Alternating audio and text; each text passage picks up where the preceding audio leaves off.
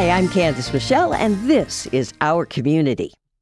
A little over 10 years ago now, Tom and Linda Bozak had an idea. They'd heard from a friend that the FCC, which is the Federal Communications Commission, had opened a rare window for applications to get a low-power FM radio station construction permit. They convinced a few of their friends that this was a great opportunity, and the rest, as they say, is history. KCIW-LP went on the air in January of, I think it was 2017.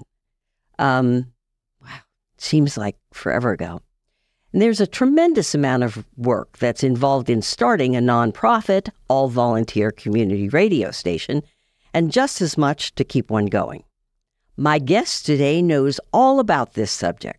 He also has a community radio station just across the California border in Crescent City, KFUG.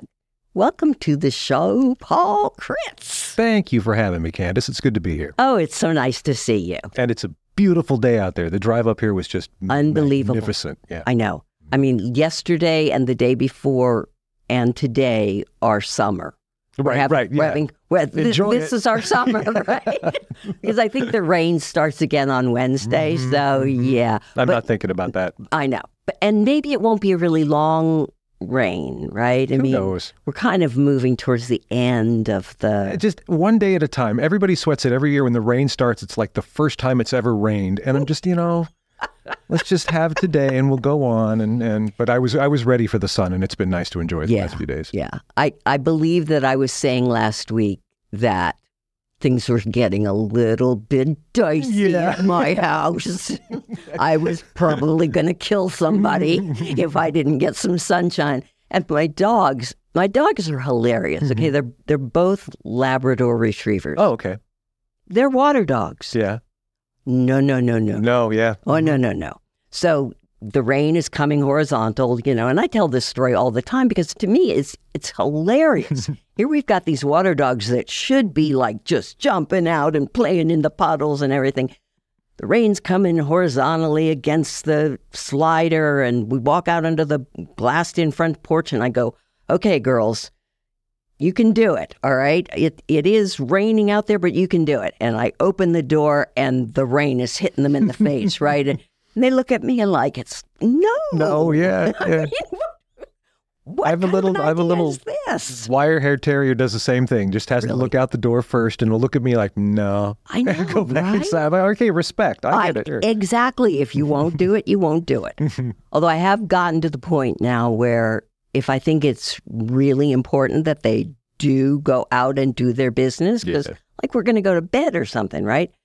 I will put my fluorescent yellow raincoat over top of my nightgown and my big boots on my feet, and we'll go out in the yard and I'll stand in the rain while they do what they need to do. Like some sort of biblical crossing guard out there and all of that. God, right? It's ridiculous. And I keep expecting them, like there to be a skunk out there or something, because that would just be, that would be horrible, right? But yeah.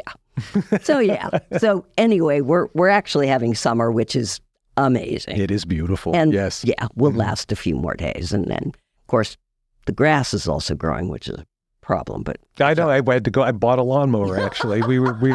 I thought we would make it for a little while. And then, no. You can hear it growing right now. Yeah. So, I had to do that. I saw a push one at Weimart the other day, and I thought, because I don't have much grass. I mostly put plants, hydrangeas and rhodies and stuff in there.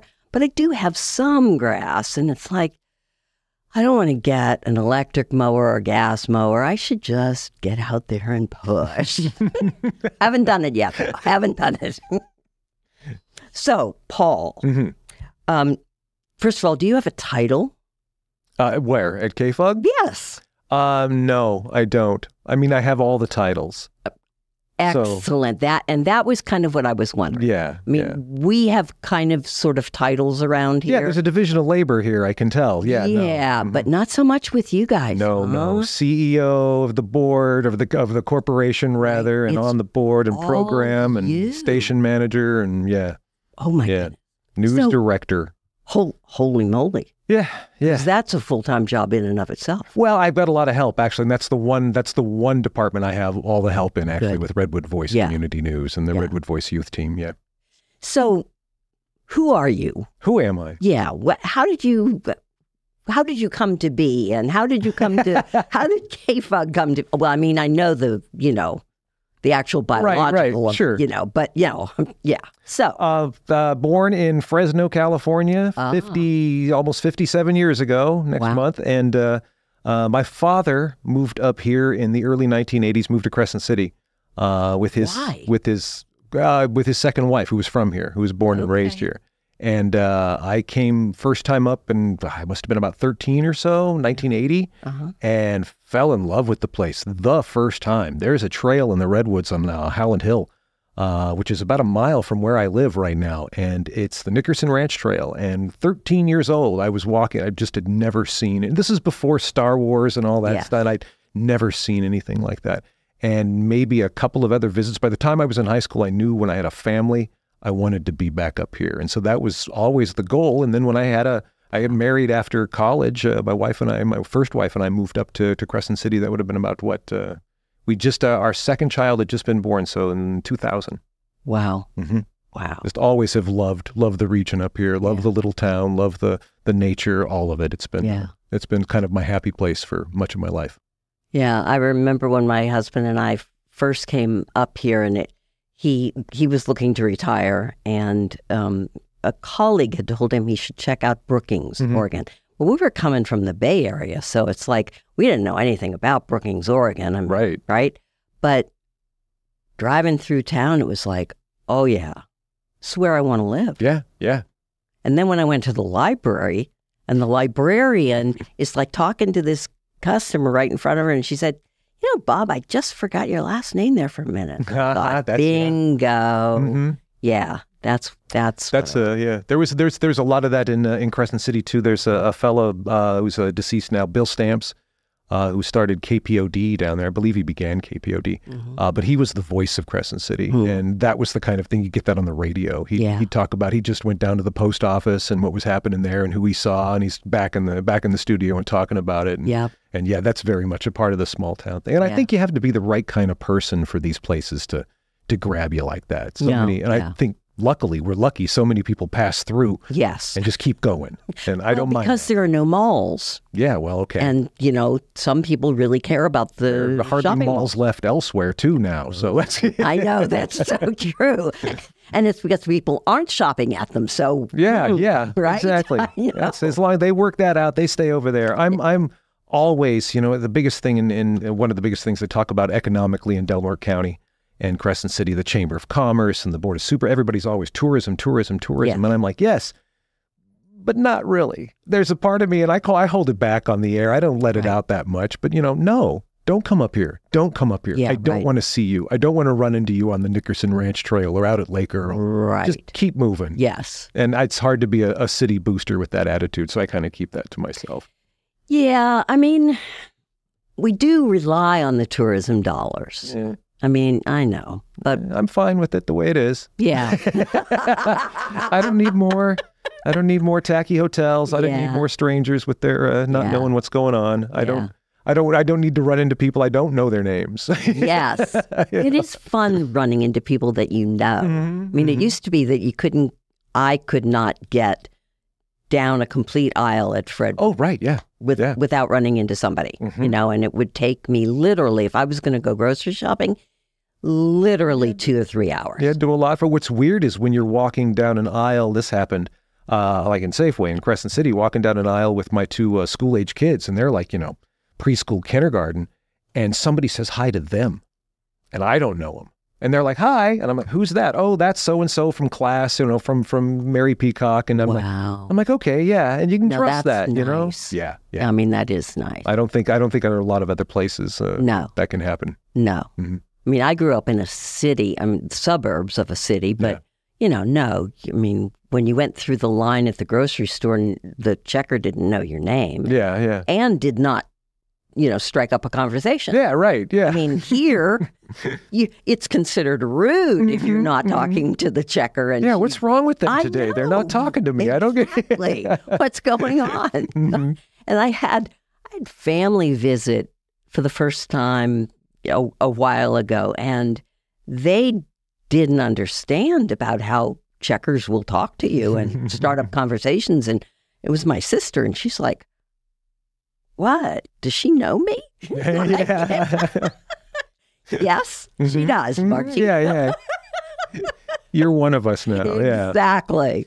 So how did KFUG, how did all of that come about? There was a fella who was a character in Crescent City in Delaware County. He was a radio guy. His name was Jim Wayman. Weird Wayman. He came from the 60s and very much what you'd expect from a 60s DJ. Not the high-powered boss jock kind of guy, but kind of the hippie burnout dropout sort of guy. I love that. Spent a lot of his time homeless and had a lot of very serious problems, but was just one of those born broadcasters. Wow. And I've met people like that in radio, people who just live it. Yep. When you go to their apartment, they have like a line of records along the base of a wall and a mattress in the corner and some condiments in the fridge, and that's where they live because they're always on the air. Right. And he was like that. He had some other issues too, but sort of a storied career. He is I think he went down in history as the #1 DJ ever in the Tampa Bay market. His name on the air was Pepper Lip Syncs, and so. Just a really interesting guy. My father knew him. I've known him since I was a teenager. And when I ended up back here as an adult with a family, small town, we run into each other again. And so I just knew him. He had gotten in a house and was living in a part of Crescent City that was near where I was living. And he had started an online radio stream. And it was that back then it was just KFUG.com. Mm-hmm. And I had done radio previously started as a teenager down in the Valley. And I got into at the time I was a photographer with my father. He was sort of the town photographer. This is right at the end of the film era where there was one guy in town who took everybody's picture, and it was my dad. Yep. And I got into that too. And then started producing for Jim and KFUG, KFUG.com, a show called Night Soil, which was just 3 hours of me doing music and being a DJ again, but doing it at a computer and giving him the files and he'd upload it and put it in the stream. And I got more involved with it in that regard because I really liked radio too and missed doing it. And we had gotten into it, and I had invested time and some money into the stream, and we were thinking about how to make it an actual radio station, and it struck upon the Part 15 AM, low power AM broadcasting, Part 15 compliant, which is, your toaster is Part 15 compliant. So low power, you don't need a license. Really? Like a tenth of a watt. And if you install AM correctly, you can squeeze some distance out of even a tenth of a watt.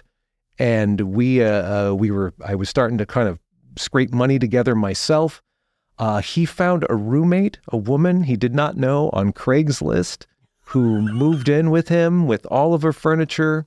And within 2 days, the stream was down because he had given her all of his money and hadn't paid the cable bill. Oh, dear. And I'm going, this isn't going to fly. Oh, dear. So I had some money set aside because we'd, as a photographer, we'd gotten the school pictures for 2 years. And that just made, it'll kill you. Yes. And just like with KFUG, it was just me doing the green screening and the high grading. And it was 6 weeks of, wow, it was hard. But, and getting those kids to smile. Well, I know half of them. Yeah. It wasn't that difficult, actually. That was the easy part. Taking the pictures was easy. It was going through several thousand pictures and doing it every night, getting up and showing up at 6 a.m. and taking pictures till the end of the school day or, after lunch. Right. And then being in the studio till midnight, high grading and going through and keep this one, throw this out, keep this. And it was. Oh, dear. First year, we paid for the equipment that we bought. Second year, I had some money left over. Huh? And that was when all of this had happened with KFUG and with Jim. And so I offered him $2,500 to let me have KFUG. And he didn't want to do it. I could tell. And I saw the look in his eyes. And you know, that was his baby. That was his thing. Well, it was kind of becoming my baby too. And this was sort of what I'm thinking, this is what I'd like to do. And we have a way forward. Right. And if you're in charge with it, it's not going to happen. Right. And he begrudgingly said, yeah. So I gave him the money and he gave me KFUG. And then we went ahead and went along with the Part 15 compliant broadcast. We bought these things called the Rangemaster AM broadcasting or transmitters rather. 3 of them scattered around town, connected by phone lines. And I had to explain to the people at Charter what a studio to transmitter link was over the phone. And then finally found some old timer who went, oh yeah, we can do that for you. Oh, wow. And it was just such a challenge. But we got on the air, I think, 2012 as a Part 15. Yeah, in April of 2012 as a Part 15 compliant AM station, and did that until the window opened, and then we formed the nonprofit and applied for the low power FM license like KCIW has. Okay, so I'm trying to remember when that window. I think it was 2014. I think it was 2013, 2014. It was like we formed the nonprofit at the end of 2013. Yes, so did we. Or the window. So yeah, it was right around then. Right, right. Fascinating, isn't it? Yeah. And we had no idea you were doing that. Yeah, I didn't know you were up here doing it either. 30 miles away, right? I mean, how bizarre is that? So where were you first located? Because I know that Tom and some of the other board members went down there early on, and I didn't go down, but they said you were on a street, you were in a we're in a storefront. A retail, Yeah, it was on I Street in Crescent City, downtown Crescent City. Very old line of building. I actually love that block because it's one of its original. The tsunami left it. Built in 1927 or 28, I guess. But yeah, just a storefront there. That's the last location where the photography studio was. And then I shut that down and turned it into a radio station. And wow. We were set up right in the window, so you're looking right out on the street, and people would walk by and look at you. And it was yeah.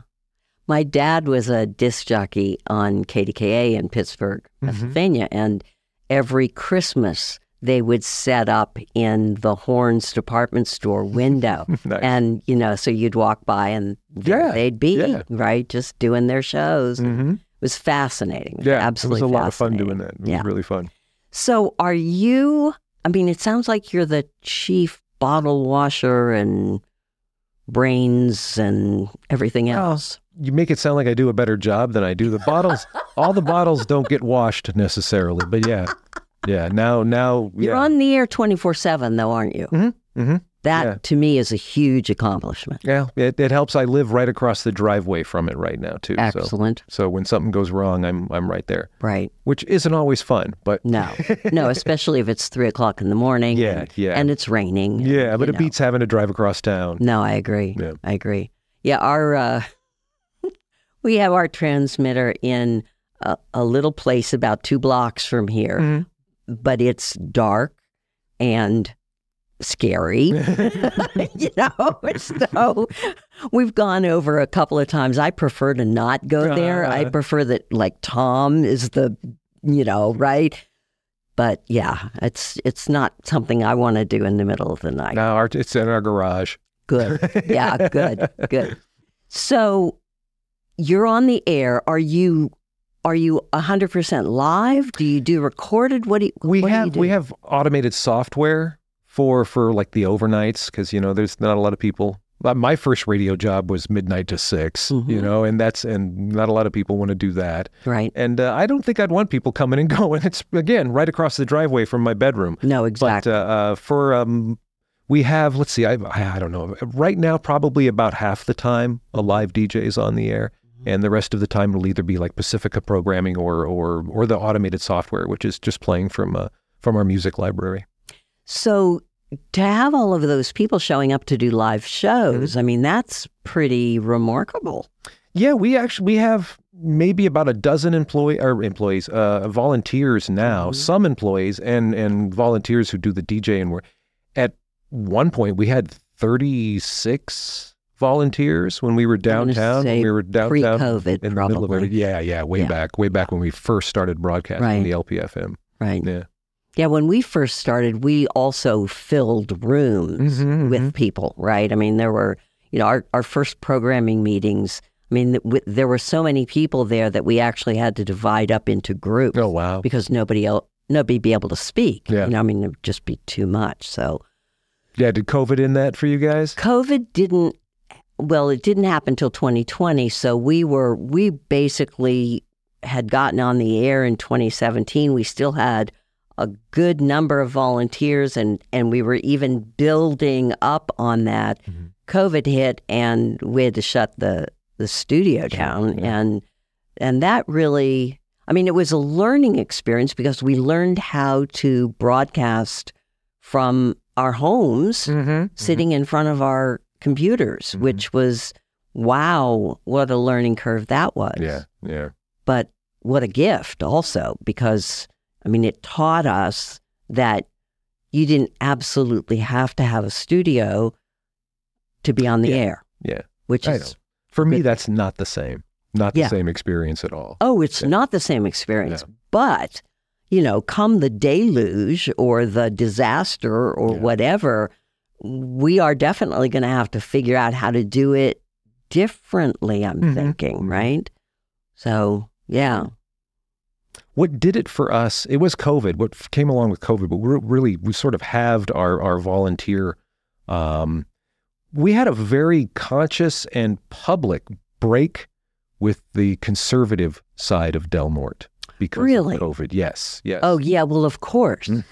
No. We had the no maskers and the people who were protesting, the very basic things that we'd been asked to do for public health. Yeah. And one of our DJs was on the air and advising, telling his listeners to ignore public health and to ignore what the public health officer was saying, and to violate these.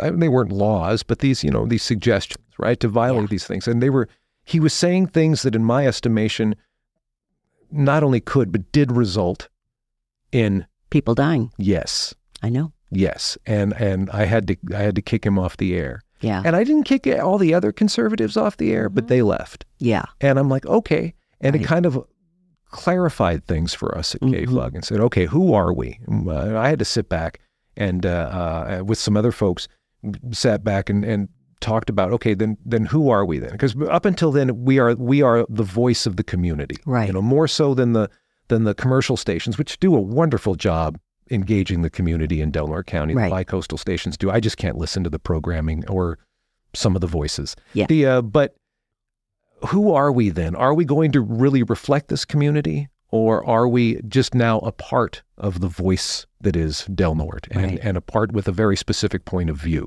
And that point of view, because of the way COVID had it all shake out, was more liberal, more progressive, and less conservative. We didn't have, we lost the Trumpers and we lost the people you can still see if you watch a Board of Supervisors meeting, and they're the same people who get up at every meeting and have the same spiels during the public comment. They were on the air. Yeah. And now they're not. Yeah. And they haven't been since COVID.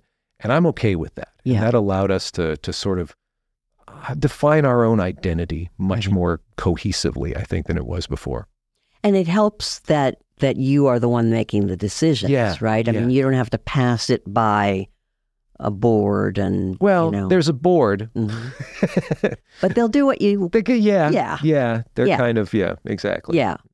No, we had a similar experience, only our experience was actually with the city council here. Yes. They in essence, we had been on their tower when Gary Milliman was the city manager. He had said, would you like to put your antenna on our tower? Great place to be broadcasting from. Their emergency operations center is right there. Wonderful. So we were hardwired into the emergency operations center, right? How much more could you ask for, right? I mean, we've got a tower there that's not coming down, right? I mean, it was built to stay. And we did great for a few years, and then the city council just kept getting more and more conservative and kind of reactionary, and And the next thing we knew, they were basically saying, "Yeah, you're off. You're out of here." Why? Because we were too liberal. Really? I mean, the complaint that came out at a meeting, literally, was that the then mayor, who has since been recalled, was told by a friend that we were bashing Trump. Now, that actually didn't happen. I mean, as a station, we didn't do that. There may have been, Ray Gary might have done on his music show, he might have said something, okay? Right. But that's one show, one person, you know, not definitive of KCIW. But, you know, he decided we should not be on their tower if we were liberals. Wow. I know. Wow. I know. And so all of the emergency operations stuff was like, okay, really? That's not as important as this political agenda. Right, right. It was a little bit crazy. But there's nothing to do about it. You know, I mean, you just kind of pick yourself up, dust yourself off and go, okay, well then what's our next step? Yeah. All right, we got to find another tower. You know, it's not going to be as good, and you know, we're not going to be as happy, and we're probably not going to be able to broadcast in an emergency. I mean, there's, you know, all of that stuff. Yeah, yeah. But yeah, it's very interesting, the whole political.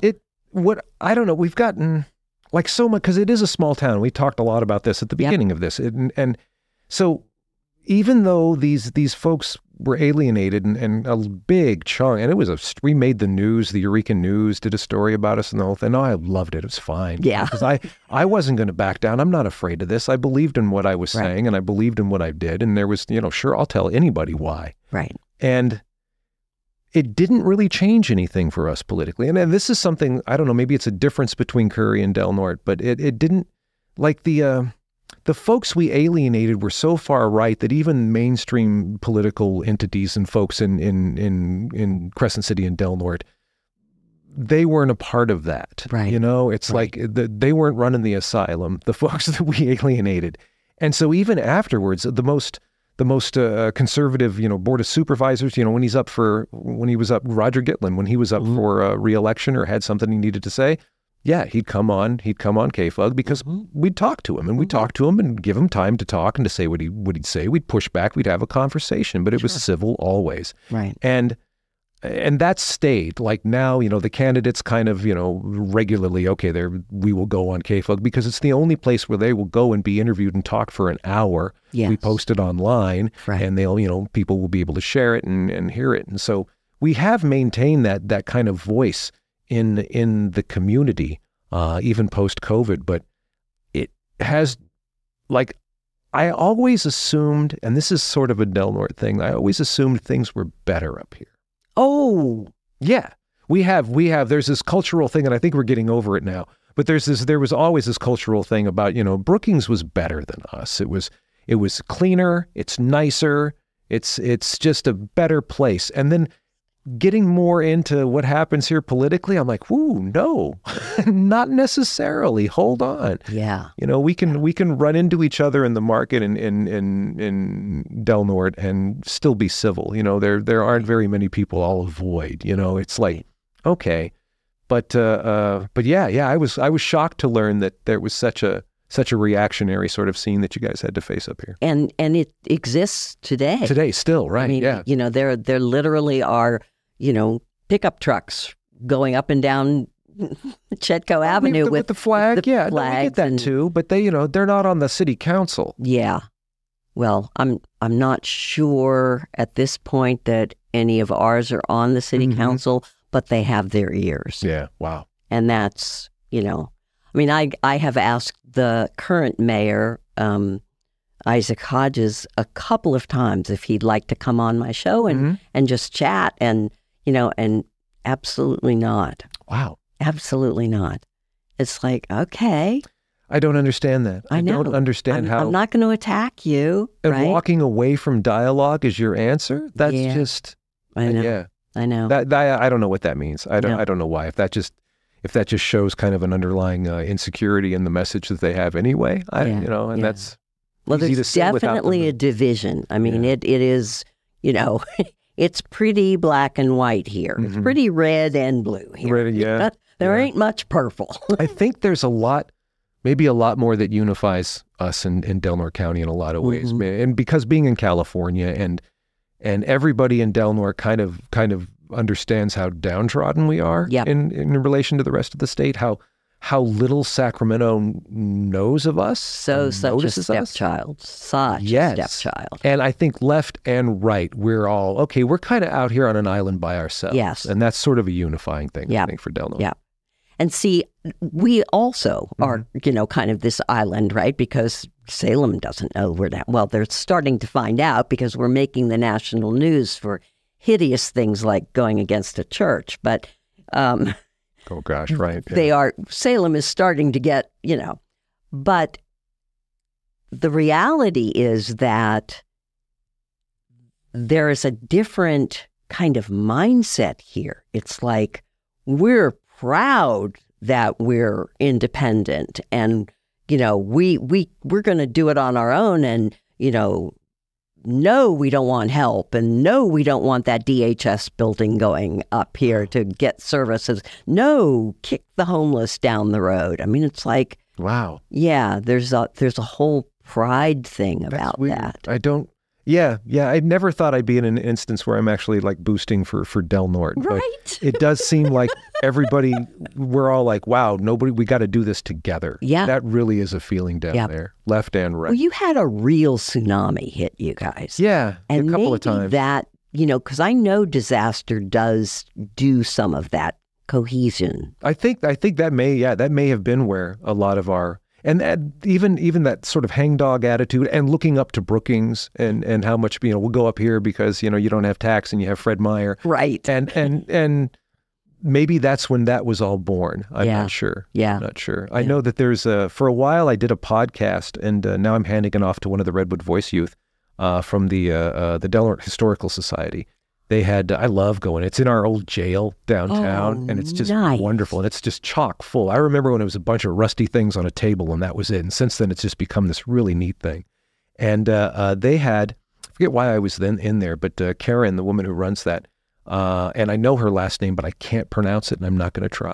Good for you. But Karen's a doll. And she showed me there was a drawer of cassette tapes they had. And I said, well, this is it, this cassette, these aren't going to last forever. Have these been digitized? And she said, no. And I said, well, would you like them to be digitized? And I'll do that for you if I can make podcasts out of this. Right. I did 3 of them. And then then COVID happened. Yeah. But and we're just getting that back again. One of the tapes, there was 2 or 3 tapes actually, all bound together. Where it was a broadcast, and it wasn't KPOD, it was the other station, it was KD something, and they were downtown, and it was a live broadcast of it had a name, but it was basically an ad hoc committee to address like how we're going to rebuild after what happened.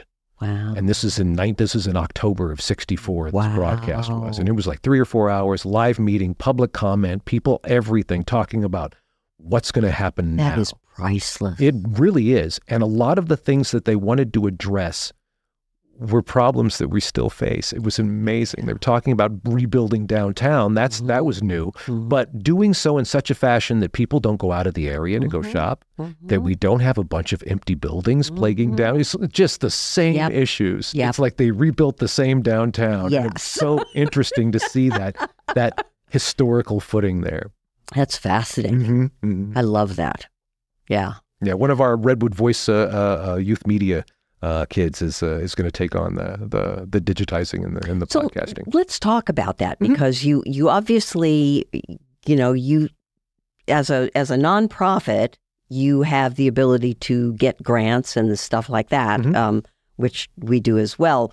So Redwood Voice is a youth program that employs young people to be reporters and journalists and yada yada kind of. Redwood Voice began during the I don't know how much this will mean to anybody, but the Building Healthy Communities era. There was a time the California Endowment very much was funding something called Building Healthy Communities, and they identified unhealthy communities around the state and started pouring money into them to do things. And Del Norte County was one of those.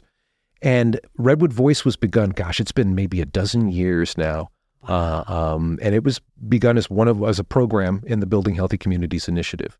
And it has lived with a number of nonprofits over the years and a number of people who have directed it. But they would, basically it was its reason for being was to give youth a voice, to empower youth. And so the journalism is an easy way to do that. Let's get kids covering things, writing things, and being opinionated and developing their own opinions about things. And so initially it began with newspaper articles that they write, and it would end up in the triplicate. They'd have every year, they'd have a page in the triplicate, and back when it was an actual paper and came out every day or just about every day.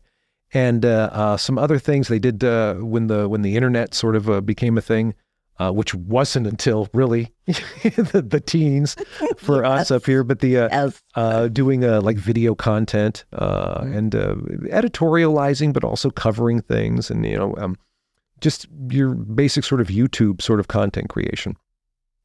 And alongside that, after I got away from the photography and into radio and KFUG, I started working with a summer program that was also part of the Building Healthy Communities initiative. That was the Youth Training Academy that was about 6 weeks long, and it happened every summer at the College of the Redwoods Del Norte. And they had different classes and different things, community involvement, and I forget what others were, but there was the media. There was always media. And I started out as just doing a couple of days. The kids would come in and we'd record things, and we'd do the sort of podcast things, and I'd help them put together a segment for airing. And then I became the teacher for the whole thing subsequently. And for a couple of 2 or 3 years, I forget how many years it was actually, but teaching, doing the YTA in the summer, and video and audio, and working with the kids. We'd have a project. One was just the history of Beachfront Park, which was the result of the tsunami. And so there's a lot of local history there too. How did Beachfront Park come about? And we worked and we researched, and we went to the Historical Society. We talked to old timers who were there, who remembered when it was being built, and all of this, and put together the goal was to create an article for the paper that, if it were read aloud, would also be a radio segment. So to write the script in such a fashion. And that's hard. And we still strive to do that. We're doing video, do video, and have the voice of the video and the soundtrack of the video kind of be a standalone audio segment. And if it were written down, it could be an article too. And that way you can kind of cover your bases media-wise. And after a few years, I guess Redwood Voice needed another nonprofit sort of sponsor, because it had to have a nonprofit to get the grant funding so that it could keep going. And the folks who were running the Building Healthy Communities, as that was coming to a close, were looking for a local partner who could take on Redwood Voice and take it beyond BHC.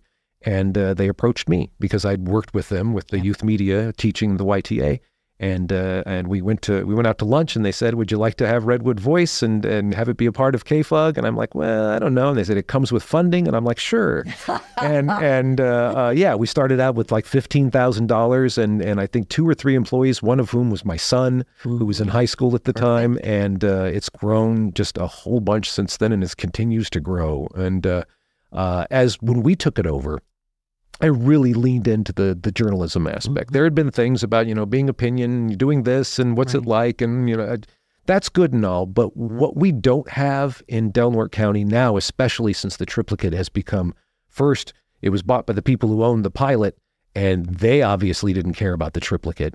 And now it's still owned by them, but it's run by a right-wing guy who used to be on the city council. It comes out 1 day a week. It's all his opinion. We don't have any news. There's a woman who was a reporter for the triplicate back when it was an actual paper, who writes for an online thing called the Wild Rivers Outpost. Oh, yeah, Jessica St. R. Andrews. But she's wonderful. She is wonderful. Yeah. And she was on our staff. Actually, we paid her for a while to work with the kids. Right. But then now she's married and she doesn't even live in Del Norte, even though she still does a great job because she knows Del Norte, but she's not there. Yeah. And we're a news desert. And I'm like, all right, well, let's lean into that and let's see what we can do. And we started doing a weekly newscast when we had just a couple of employees. And that led to bigger and better things and more funding subsequently. And we were able to hire. We also had somebody who was at the California Endowment who was from Del Norte and very much a fan of Redwood Voice going way back. And she made sure that the funding kept coming in and allowed us to grow to what we have now, which is a staff of 5 youth. Wow. 5 youth? Let me count them. Hold on. 6 youth, one of whom lives in Humboldt now and is still a part of it and is kind of sort of the lead youth and coordinates everything from afar. But yeah, five can also cover Humboldt, I would think. Exactly, and that's exactly what she does. And she also is in the hip pocket of Access Humboldt down there. They run they have their own LP station as well as the public access and a lot of community media initiatives that they have. And so they air Redwood Voice video segments from that are online on the YouTube channel on public access TV in Humboldt. Wow. And our news is carried down there on KZZH LP. And so she sort of facilitates that connection because it is a much bigger market and there might be some other things there. But that's where we are now. And there's also directly ahead of us, and I'm working toward this all this last week, working on the proposal for it. We've been asked to become a Klamath Promise neighborhood grant funded partner, which is a lot more. Tell me what that is. The Yurok tribe in Klamath got a Promised Neighborhood grant from the federal government 2 years ago now, to the tune of over 5 years, $30 million to make their life better. And what they are doing with it is remarkable. They are pouring that money into Del Norte. Wow. To lift everybody's boat in the rising tide. It's amazing the things that they are doing.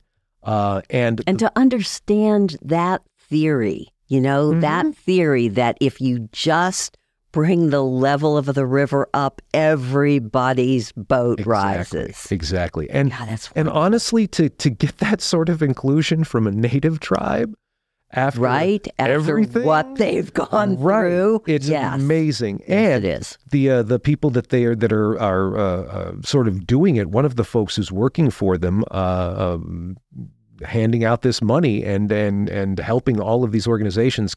He comes right out of the Building Healthy Communities Initiative. He was Redwood Voice's first hire 10 years ago when he was in high school. And so he wants doesn't get any better. It doesn't. And so we're expanding both into Klamath and into Smith River for the Yurok and Klamath and the Tolowa and Smith River. Excellent. I'm meeting this next week with the Education Department at the Tolowa Dene Nation, Cheryl Steinruck, who was on the radio last week. Excellent. And talking about sort of growing along with them as they grow their own youth media capabilities and having Redwood Voice help. So. Because we had some kids from the Tolowa came up for their summer program and toured the studio and sat and recorded stuff that we run on the radio. Now they did some station IDs and they did them in their language as well as, an interpretation. I mean, it was just, they did some nice little, if you have good thoughts, your life will be good. I mean, nice proverb, and, so it was great. It was just great. And I have heard that they've got like state-of-the-art equipment. They are getting it, yeah. Okay. And that's actually one thing that they want like Redwood Voice to help with is to set it up.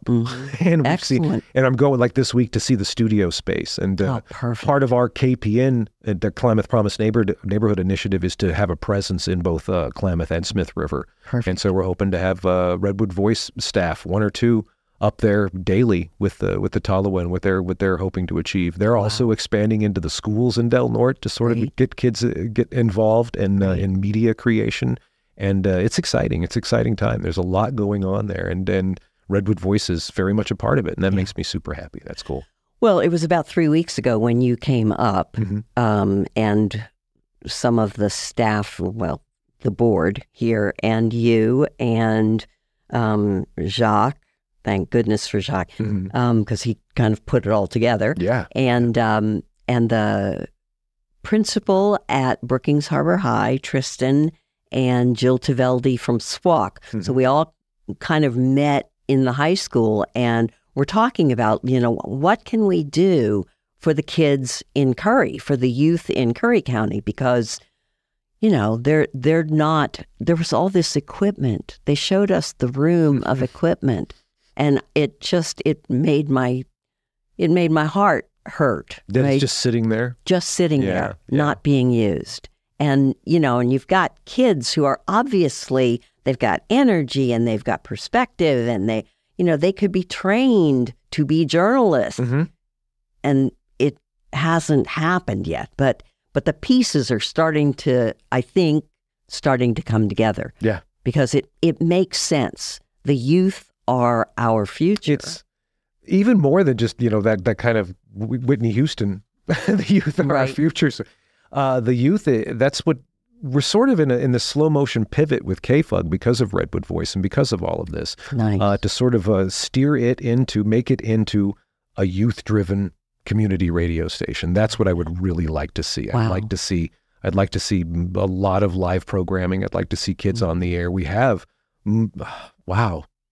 Actually, most of our on-air staff right now are youth. And by youth, I mean like 25 or younger.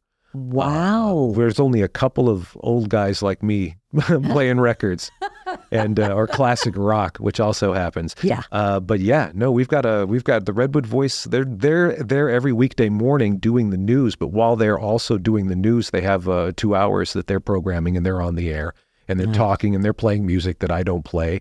And then Sunday nights, there's more youth programming as well. So yeah, that just occurred to me how much we have in there. And that's exactly what we'd like to do. Right. Sort of I don't know.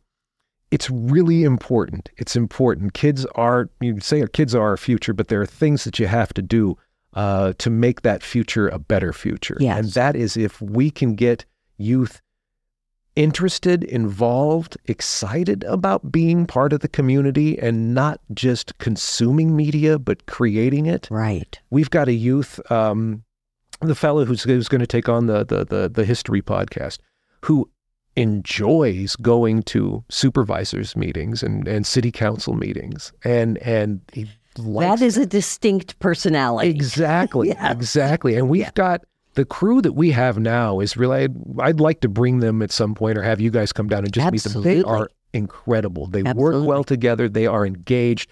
We just had one youth, he's 20 now, I guess he is, who filed and just finally got the it all came to fruition, his first FOIA, his first Freedom of Information Act. And it took a year.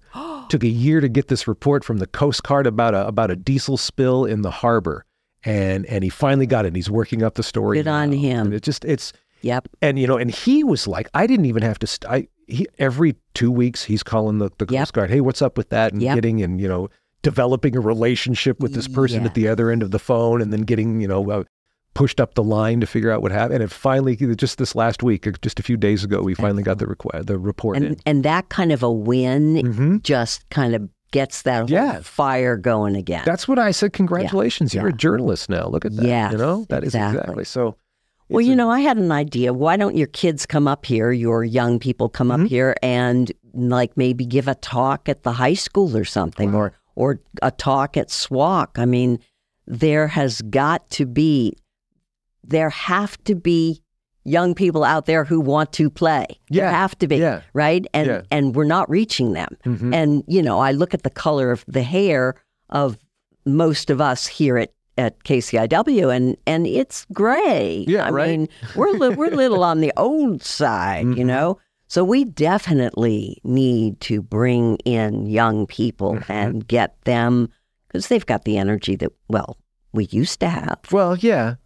And it's you got to cast a wide net. There was a youth health summit last year in the cultural center. Wow. And we were there and tabling, right? Yeah. It's just a youth organization. Right.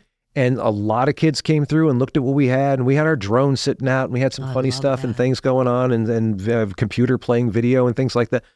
One kid was hired because of that. He's incredible, and I'm so glad. Bryce Evans, and he's fantastic, and he's done great work for us. And And that's a win right there. You know, No, we were is. in front of several hundred kids. One stepped up and went, you know what? I think I'd like to do this. And then that's fine. That's the way it should be. Well, you know, if you think that you've got 500 kids and you're trying to, you know, show them that they could be, I don't know, part of an assembly line, you know, automobile plant, right. You might get one, right? That's I mean, true. so, That's true. you know, that's actually, those are not bad odds. You know, no, you're right. Bad you're odds right. at all. And it is fun. You know, this whole radio thing is actually really fun. You know, you kind of get to do what you really like to do. Yep. You know? Yep. And if you can get paid, which the Redwood Voice, they get paid. They get paid. They get paid. Everybody, there's one full-timer and the rest are part-time. But $18 an hour, and that will go up. We started working this week. We've got a huge project for the Klamath Promise neighborhood. They're having a whole week of events. Wow. And they've asked us and have hired us because it's the first Redwood Voice ever employee hired us to cover all of these and to create these videos and do that. And he's sitting, he's going, okay, well, how much do you guys make? And we $18 an hour. He goes, it's not enough. So he's budgeting out money. He's going, how about $25 an hour for this? Okay, so fine. You're going to pay the kids $25 an hour. And that's in Del Norte, that's a livable wage. Oh, yeah. And that's an incredible thing for them too. But well, and certainly for young people, because the alternative is, you know, McDonald's, which is not going to get you the 25. It'll get you 20 in California here soon if that law stands up. That thing that Gavin Newsom's trying to do and everybody's trying to fight because they don't want to pay more for their McDonald's and all that. But it's kind of sad. It's something so important as journalism. I know. And you're still talking about a livable wage. You know, it's just like being a teacher or something that's really important for society. I know. That's really important. Yeah. I know. But no, let's not pay them. I mean, absolutely not, right? I mean, it's just our future that they're teaching, but maybe there's a mid path there, a middle way. I'm sure we can find it. Well, in that you're not going to make a lot of money, but you will make money. Yeah. So you have to sort of match that with your own enthusiasm. Yes.